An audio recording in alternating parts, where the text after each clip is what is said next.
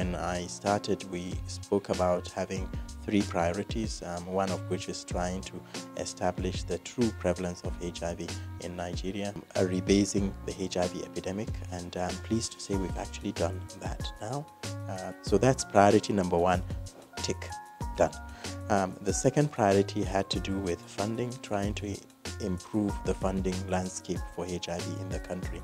So when I started, there were basically 3 funders: Global Fund, PEPFAR through the US government, and the government of Nigeria. And we've successfully worked with government. The president actually gave us a special intervention fund to match the gap we had in our budgets, and has directed both the Ministry of Finance and the Budget Office to make sure from 2019 onwards our budget for Taraba and Abia is adequate. And I can tell you that in 2019 our budget in NACA would be at least twice what we had in 2018 for the purpose of treatment.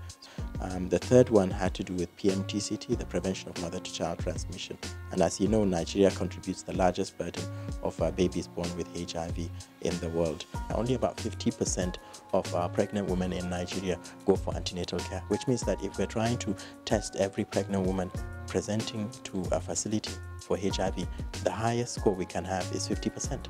With the benefit of hindsight, if it was now, I wouldn't have put it as a major priority to achieve within 2 years. It's something that you have to put in the long run.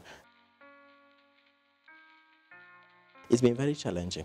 So the environment is very different. I've been working in the UK for about 20 years, so coming to Nigeria where sometimes things could be difficult. Generally, people also tend to think in the short term here. People don't think in the long term in terms of planning.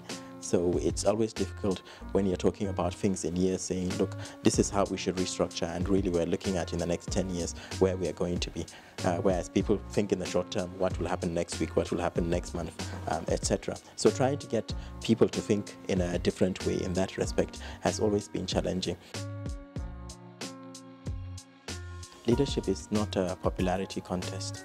To be a good leader, you must be ready to take hard decisions that may not, people sometimes may not find favorable to them, or they may not be happy with. But in the long term, provided it is for the best interest of the organization or for the response or for the country, then really one shouldn't shirk away from taking those responsibilities. Overall, it's been a very exciting job. I'm pleased I was able to come and do the job, and I hope that one day when I finish the job, people will remember me as somebody who would actually put in his very best for the country.